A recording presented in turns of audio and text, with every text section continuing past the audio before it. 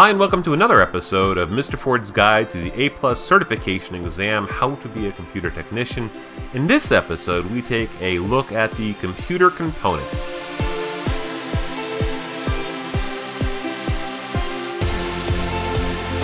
Hey and welcome back. This video I want to take a look at the components that you would find on a motherboard. Now historically, this always showed up on the A+ exam. So you would have a picture with maybe an arrow pointing at something or a circle. Basically, you had to identify parts of a motherboard. Now, we are going to go into more detail on some of these components as we go through the course. The whole idea behind what I'm doing here is we're creating a layer of knowledge. And so we're going to give you a fundamental base of information that you can build off of throughout your studies. So let's begin by taking a look at one of the images I'm going to use for our lesson. And this is a stock image of a newer type motherboard. Now I'm going to use images to help show you the different components. My suggestion on this is to actually get your hands on a motherboard. And I would suggest a broken motherboard or an old motherboard, something that you don't need to work, because you don't want to go poking around in your desktop computer that you might be using right now. So an older motherboard works just fine. So let's start off by taking a look at our first little doohickey, which would be a PCI Express 16. The 16 tells us how many lanes are available for communication. So this would be 16 in this case, and we're going to take a look at a different PCI Express in just a second. The lanes are full duplex. What that means is we can send and receive information at the same time. This is a major step forward than some really old technology where you could only send information or receive information. You couldn't do both at the same time. And I mean like really old technology. So the full duplex is pretty cool. The PCI Express 16 is also, or has become, the de facto standard for video cards. And when we start talking about video, we're going to find out that video really has been very demanding on computer technology. It's really pushed kind of the envelope of whatever we currently have, because gamers want really cool graphics. You want to see the blood splatter and the expressions of people. Then of course we have Minecraft, which don't worry about that one. But we have this video stuff that we really want to have great video, crisp video. And now, even now, PCI Express 16 is not enough. Sometimes we have to put more than one video card working together in unison to create some amazing graphics. Moving on to the next PCI Express opening, we have the PCI Express 1. So this is a little smaller, and yes, we can put little devices in there as well. Now, going back to the parent of PCI Express, we're looking now at the PCI slot. Now the PCI slot, at the time when it came out, was absolutely groundbreaking. It really revolutionized how we connected components to the motherboard, because this allowed us to really get plug and play, and was really a major step forward, in my opinion, on motherboard technology, computer technology.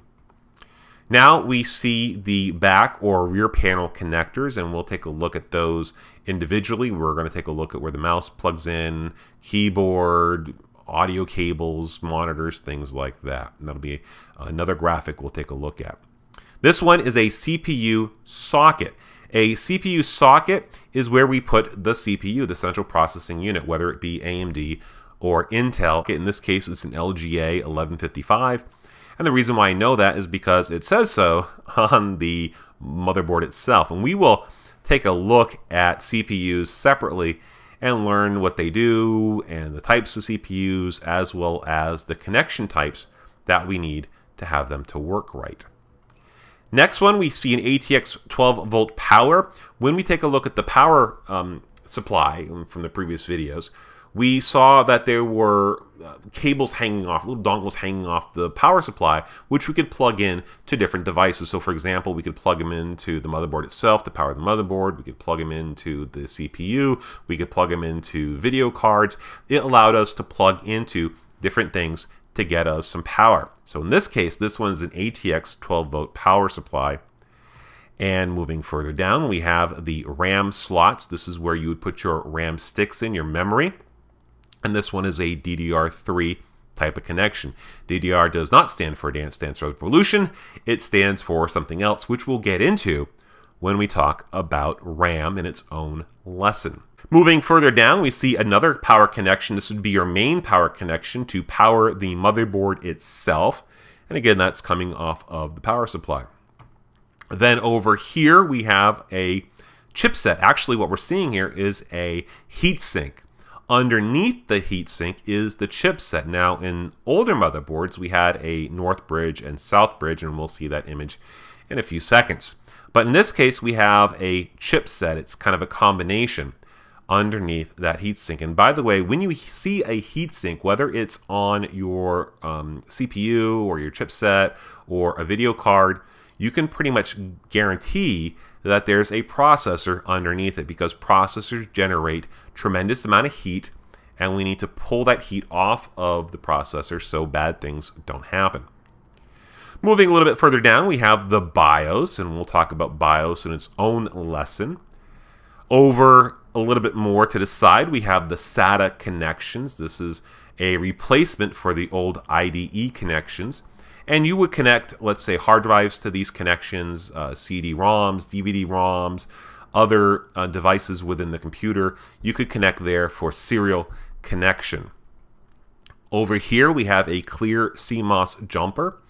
Again, we'll talk about this in other lessons, but you can configure things in your BIOS. And so let's say that you put a password on your BIOS, and you can't remember what the password is, you can't bypass it, or you mess something else up in your BIOS. You can go to that clear CMOS jumper and manually set it so that it clears whatever you did, and that way you can go back to previous settings. Now, one of the cool things is that in some of your more expensive motherboards, because they figure people are going to tweak it and play with it and do things with it, they have buttons, really nicely labeled buttons to clear and reset your information. But again, this is not one of those gaming motherboards. It's just a generic, kind of a newer motherboard.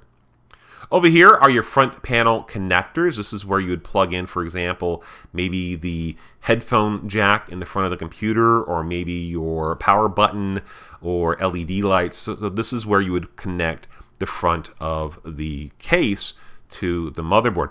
Now, little word of caution, if you do wind up putting together your own computer, it can be a little bit of a pain right here, and this is where you would have to have the manual for your motherboard to know what's going on. And usually you also may have a manual or a diagram within the case to tell you, hey, this thing's for this thing's for this, and they might be labeled, actually should be labeled to some degree.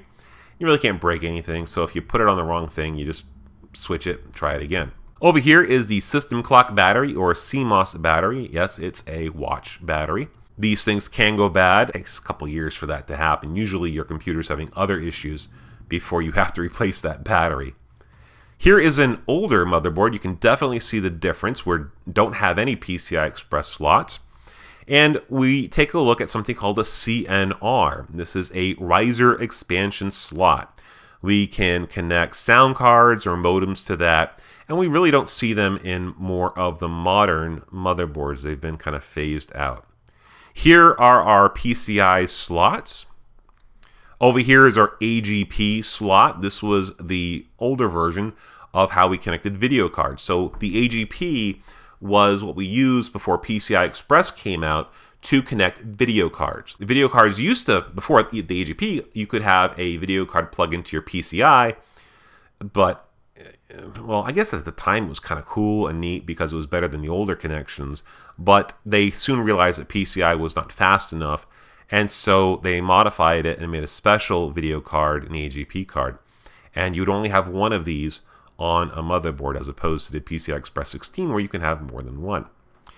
Here we're seeing a fan, and under this fan we have a heatsink, and under the heatsink we have the CPU. Over here we have the power supply plug-in, and this is where you would plug in the main big thing for the power to power the motherboard. Over here we have another heatsink, and underneath this heatsink is the north bridge. And in this series of videos, not this lesson, but in other lessons in this series, we'll talk about chipsets, north bridge, south bridge, all that fun stuff. Just know right now that that is the heatsink over the north bridge, which means that it must be a processor underneath. Over here are memory slots. Going down, we have the floppy disk controller. Hey kids, back in my day, we had floppy disks, about that big. And we used to have to plug them in, and this is what you would connect an IDE cable to connect to. And so that would be your connection to the floppy drive. A little further down, you had your hard drive connections and your optical drive connections. Now, you didn't always have to do it to an optical drive. You might have done it to 2 hard drives or whatever, but this was the IDE controller, the connection to those devices. And if you remember earlier in this video, I showed you the SATA connections. SATAs are a lot easier, in my opinion, to plug in. Over here, we have a smaller chip. Now, in this case, it's not that powerful, so we don't really have to have it heat sinked, but it is the south bridge. Here is that CMOS battery that we saw on the newer motherboard.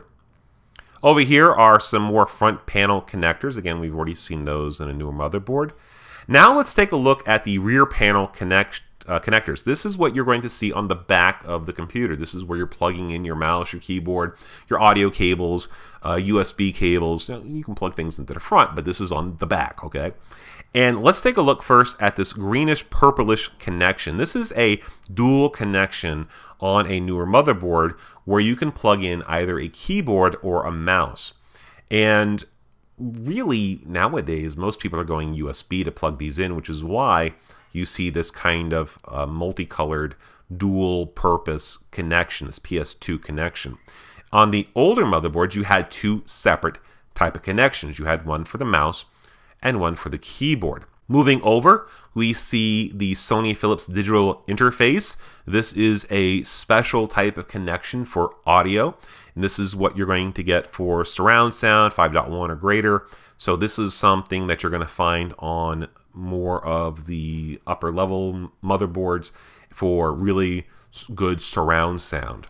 Moving over are USB connectors, and you've got tons of USB connectors. You'll see them on the back of the computer, on the front of the computer, and we have a new USB standard coming out. This is not it. This is an older USB standard that we're seeing here. Over here we have an RJ45 LAN port or an Ethernet port. This is where you plug in that big phone cable, the RJ45, not the RJ11, which is a smaller cable like for your phone, but it's like a big telephone cable. That's where you'd plug that in for your network connections. And again, even this is starting to go the way of the dodo bird as wireless is taking over. For example, the school IT chat, students have these laptops and they don't have this connector because they don't need it. It's all wireless nowadays. So I'm wondering how long before we see these gone from the back of computers. We have seen the disappearance of the RJ11, the modem connectors, as most people have gone to high-speed internet. Over here we have the audio cluster. The main stereo speaker is green, and yes, you do need to know these for the A+ exam. So main stereo speaker is green, line-in connector is blue, microphone connector is pink, the center subwoofer is orange. Over here we have a older back panel connector. We're looking here at a female parallel port, and male has the male has the pin sticking out, and females have the receptors for the pin. I think you could figure out why we call them male and female. So this one is a female parallel port, and if you saw the other one, it was gone. This female parallel ports were used primarily for printers. Again, now we're using USB for printers or wireless for printers, and so the parallel port has pretty much gone bye-bye. Down here, we see the data bus DB connector. This one happens to be a male connector. Over here is also a DB serial connector. This is a female connector, but more appropriately, it's called a VGA connector. This is where you would plug in the monitor. And again, This is kind of disappearing from the face of computers as we're seeing a higher definition connection from computers, but you can still find these on some computers. All right, that was a lot to take in, and I realized that, and this is kind of an overview of the components of the motherboard. And yes, you do need to know these, and you do need to identify them on the exam. And as we go through these lessons, we will dive into some of these connections and what they mean in more detail. So our next video, we're going to get even further into the computer deep end by taking a look at chipsets.